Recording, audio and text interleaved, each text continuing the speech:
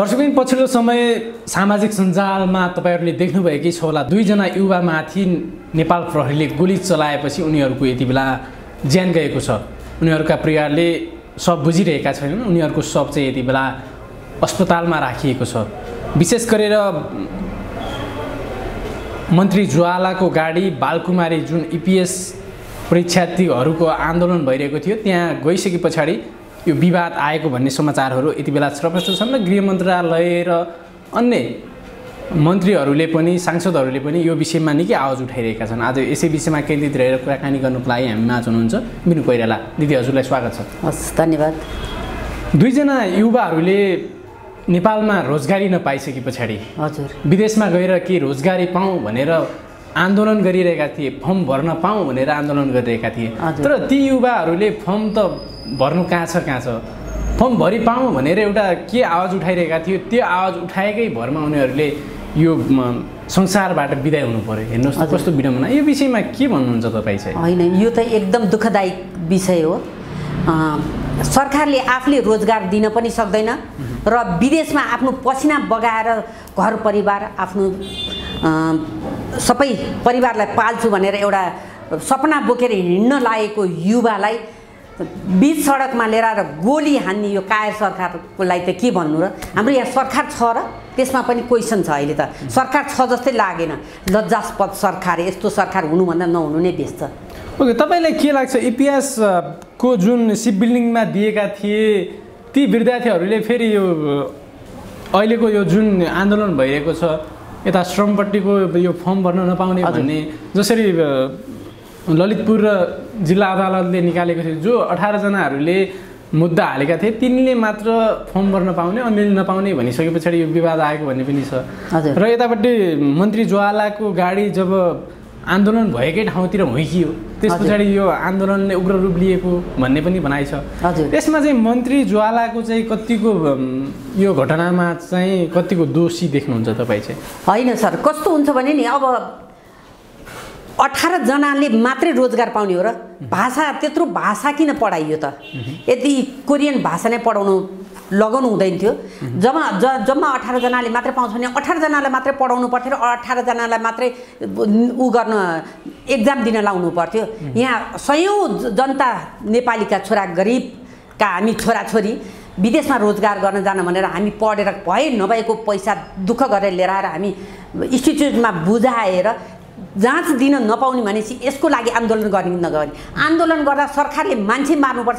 ज्वालाजीको मन्त्री ज्वालाजीको गाडी हुइकेर लिएर आउने, त्यसपछि नाटकीय रूपमा लिएर आएर गाडी जलाउने, सडकमा बच्चालाई कुटी कुटी मार्ने, कसैलाई गोली हान्ने, यो कहाँको सरकार र कायर सरकार के गर्दैछ यो सरकारले? र मन्त्रीलाई चाहिँ गाडीबाट निकालेर भाग्ने, गाडी चाहिँ जल्ने, यसमा पनि एउटा शङ्कास्पद छ। यो चाहिँ आन्दोलनको अर्को पाटो जस्तो चाहिँ मलाई चाहिँ फिल गरेँ। ओके, तपाईँले भन्दाखेरि जसरी दुईजना युवाहरू मारिएका छन्, हजुर, जसरी एकजना युवालाई चाहिँ गोली हानेरै कञ्चरमा हानेरै नै ज्यान गएको छ, अर्का युवालाई चाहिँ बन्दुकको त्यो नालभन्दा पनि पछाडिको कुन्दा भन्छ त्यसलाई, कुन्दाले छातीमा हानेर जसरी विवश हत्या गरिएको एक किसिमले हेर्ने हो भने हत्या गरियो। हत्या गरिसके पछाडि पनि फेरि अन्य व्यक्तिहरूको चाहिँ कसैको मोबाइलमा लागेर ज्यान बचेको छ भने, कसैको आइफोनमा लागेर कसैको ज्यान बचेको छ भने, यो नेपाल प्रहरीले भने यो कहाँनिर चुके जस्तो लाग्छ तपाईँलाई चाहिँ? नेपाल प्रहरी मात्रै होइन, सरकार नै चुकेको छ सर। सरकारको आदेश नभइकन नेपाल प्रहरीको आँट आउँदैन। यो घटना घटिसकेपछि गोली हान्ने आदेश कसले दियो? हामी नेपालीको छोराछोरीलाई गोली हान्नलाई हामी जन्मेका हौँ, नेपालको गोली खान बसेका हौँ हामी। यत्र आन्दोलन हुन्छन् सर, किन गोली काण्ड भएन त? यो दुईजना निर्दोष बच्चाहरूलाई चाहिँ किन गोली हानेर मारिन्छ र? बन्दुकले उसले पछाडिको भागले कुटी कुटी मारिन्छ भनेपछि यसमा पनि एउटा साजिस हुनसक्छ सर। यो आन्दोलनको नाममा दमन गरेको हो। यो दमनलाई रोक्नुपर्छ। यो सरकारले जवाफदेही हुनुपर्छ र जुन जसले आदेश दिएको छ त्यसलाई त निलम्बित गरिसक्यो नाटकीय रूपमा, र एउटा ड्राइभरलाई निलम्बित गरेर के देखाउनु खोजेको लाज मर्नु यो त हामीलाई त हेर्न पनि लाज भयो एउटा सुनकाण्ड हुन्छ ड्राइभर लिएर आएर थुनिदिन्छ एउटा गाडीको जराएको हुन्छ ड्राइभरलाई लिएर आएर निलम्बित गरिदिन्छ वाउ सरकार यस्तो सरकारलाई के भन्ने लाचार सरकार भन्छु म त ओके तपाईले भन्दै गर्दाखेरि विदेशमा जान कसैलाई पनि रहर हुँदैन एकदम नै किनकि दुःख कष्ट गरेर आफ्नो घर परिवार पालौँ भनेर मानिसहरू विदेशिएका हुन्छन् हजुर सर जसरी केही महिना अगाडि वीरेन्द्रको बुबा पनि बितिसकेको हजुर एउटा आमा र दिदीलाई पाल्छु भनेर कोरियन भाषा पढेर दुःख सुख गरेर कोरिया जाने सपना बोकेर काठमाडौँ आएका हजुर तर विदेश जान नपाउँदै नेपालमै ज्यान गुमे उनको अब उनका परिवारलाई चाहिँ 10 लाख राहत दिने नेपाल सरकारले घोषणा गर्यो के 10 लाखले यो मानिसको जिन्दगी 10 लाख भन्दा पनि कम मैले यही बुझ्न नसके सर मान्छेको जिन्दगी हामी नेपाली जनताको जिन्दगी 10 लाखमा रहेछ हरेक कुरामा 10 लाखले हामीलाई पन्छाउँदै गएको छ रेप काण्ड आउँछ 10 लाखले पन्छाइदिन्छ मान्छेको मारिदिन्छ 10 लाखले पन्छाइदिन्छ ठिक छ सर यस्तै गरी 10 लाख हो भने नेताहरूलाई मार्दै जाउँ हामी 10 लाखको सट्टा नेपाली सम्पूर्ण नेपाली जनताले 20 लाख दिन्छन् कि नेताहरू मर्न तयार छन् त यो कुरा नेताहरूलाई पनि क्वेसन छ नि सर हामीलाई जसरी नेपाली जनतालाई मारेको छ त्यसै गरी हामीले वरिष्ठ पदमा बस्नुभएका जुङ्गा मुठारेर बस्नुभएका उहाँहरूलाई हामीले मार्यौँ भने 20 लाखले उहाँहरू चुप लाग्नुहुन्छ हाम्रो छोरा 10 लाखमा आउँछ कहाँबाट उहाँहरूले ल्याउनु भयो उहाँ रित्तिसकेको काख त्यो आमाले 10 लाखले त्यो छोराले पाउँदिनन् नि त सर कति सपना बुनेर कति ऋण काटेर ऋण बाबु मोर्दाको ऋण हुँदै पनि विदेश गएर कमाएर दिदी र आमा पाल्छु भनेर हिँडेको युवालाई यसरी निर्धारक रूपमा मारिन्छ भने यसमा सरकार दोषी छ यसमा 10 लाख होइन 10 लाखले कसैको पनि जिन्दगी आउँदैन यो कुरा चाहिँ सरकारले बुझ्न जरुरी छ 10 लाखले मुखमा बुझो लाएर चाहिँ लागिँदैन सर ओके तपाईले यो भन्दै गर्दाखेरि जसरी जो 2 जना नेपाली युवाहरूमाथि जुन किसिमको त्यो अप्रिय घटना घट्यो हजुर त्यो नेपाल प्रहरीले चलाएको गोली कुनै मन्त्रीको टाउकोमा लागेको भए यति बेला नेपाली जनताले त वाह भन्थे नै होला नि पक्कै हजुर एकदम कतिपयले अब भ्रष्टाचारी काण्डमा घुसिएका छन् कोही कहाँ ललिता निवास कुनै सुनकाण्डमा घुसिएका छन् तर कतिपयले अहिले पछिल्लो समय के भन्छन् भने जुन ती 2 जना नेपाली युवाको भविष्यमाथि गोली चलाउने नेपाल प्रहरीले कतै तिनै भ्रष्टाचारी नेताहरूको टाउकोमा हानेको भए यति बेला ती कतै हाई हुन्थ्यो अलिकति अब डराउँथे भन्ने पनि कतिपयको आवाज छ तपाईँ यो विषयमा के भन्नुहुन्छ होइन सर नेताहरूलाई त उहाँहरूले हान्नुहुन्न नि गरिबको नेपाली जनता गरिबका छोराछोरीलाई पो उहाँहरूले हान्नुहुन्छ त नेताहरूको त उहाँकै चाकरी गरेर उहाँको त पद उन्नति गर्नु छ सर उहाँहरू बढुवा भएर ठुल्ठुलो पदमा पर्नु छ कहाँ उहाँहरूले हान्नुहुन्छ हाम्रो पुलिस प्रशासनमा पनि निर्देशन बिना त कुनै पनि सानो प्रहरीले गएर त्यो गोली त हानेन नि सर गोली हान्न पनि त्यही पुलिस प्रशासनकै निर्णयबाट आएको र गृह मन्त्रालयकै आदेश नभइकन कसैले पनि गोली हान्न पाउँदैन यो आदेश आएरै हानेको कुनै पनि प्रहरीलाई गोली हान्ने अधिकार त्यसै दिइन्छ सर त्यत्रो ठुल्ठुलो आन्दोलन कयौँ आन्दोलन देख्यो हामीले अस्ति भर्खर पनि त्यत्रो शिक्षकको आन्दोलन देख्यो दुर्गाजीको आन्दोलन देख्यो त्यहाँ त गोली चलेन यो एउटा काम गर्न विदेशमा आफ्नो पसिना बगाएर आफ्नो परिवार राम्रोसी पाल्छु भनेर लागेका यहाँ सरकारले जागिर दिन नसकेपछि रोजगार दिन नसकेपछि जान्छु भनेर विदेश पलायन हुन लागेका बिचरा युवाहरूलाई गोली ठोक्छ यो सरकारले भनेपछि यो सरकारलाई के गर्ने अब हामीले यही सरकारको पछि लाएर हामी बसिरहने हो कि यही सरकारलाई साथ दिने हो कि यसरी गोली हान्ने अधिकार कसैले पनि गर्न पाइँदैन र त्यस ठाउँमा बस्ने मान्छेहरूले राजीनामा दिनुपर्छ ओके तपाईँले यो भन्दै गर्दाखेरि जसरी 10 लाखको कुरा आइरहेको छ हजुर सर यो 10 लाख र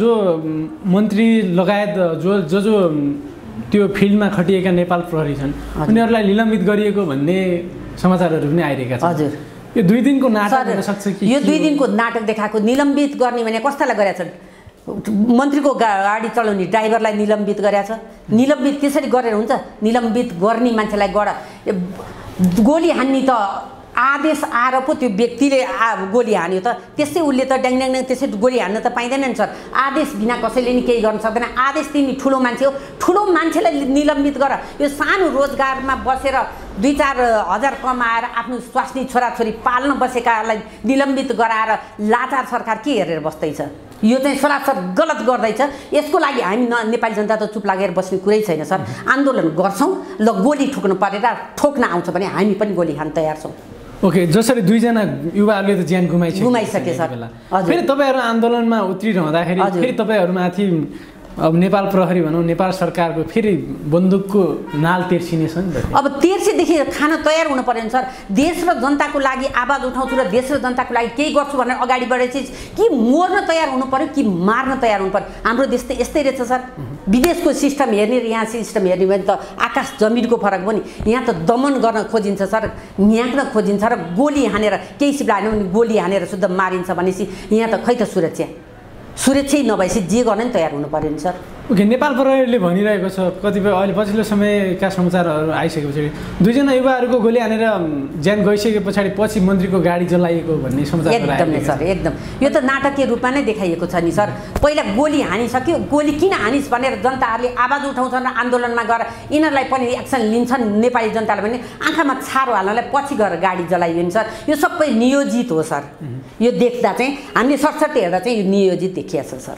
ओके, तपाईँले भन्दाखेरि अब जो कोरियामा जान इच्छुक विद्यार्थीहरू छन् यति बेला इपिएसको फर्म भरिरहेका छन्, आदि कुनै पढ्दैछन्, लगभग 1 लाख कति 43,000 हो कि समथिङ 84 हो कि त्यस्तै हाराहारीमा चाहिँ फर्म भरिएको भन्ने छ।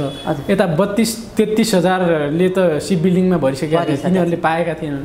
लगभग 2 लाखको हाराहारीमा त इपिएसको फर्म मात्रै भर्ने विद्यार्थी रहेछन्। हजुर, अब सम्पूर्ण विद्यार्थीहरूलाई चाहिँ नेपालमा के रोजगारी भएको भए त यसरी आन्दोलनमा पनि उत्रिने थिएनन्। त्यही पनि दुःख गर्न विदेश जान पाऊँ भनेर सरकारसँग गुहार माग्दाखेरि उल्टै ज्यान गुमाउनु पर्छ भने विडम्बना, एकदम नै विडम्बना सर। अब यहाँ रोजगारी दिन सक्ने क्षमता छैन। भयभरको कल कारखानाहरू सबै बेचेर खाइसके। नली नालाबाट अलिकति विद्युत उत्पादन हुन्थ्यो, त्यो बेचेर खाइसके। यहाँ त कुनै रोजगारी नभएपछि आफ्नो स्वास्नी छोरी खान त पर्यो नि। भात खानलाई पेटको सवाल छ नि सर।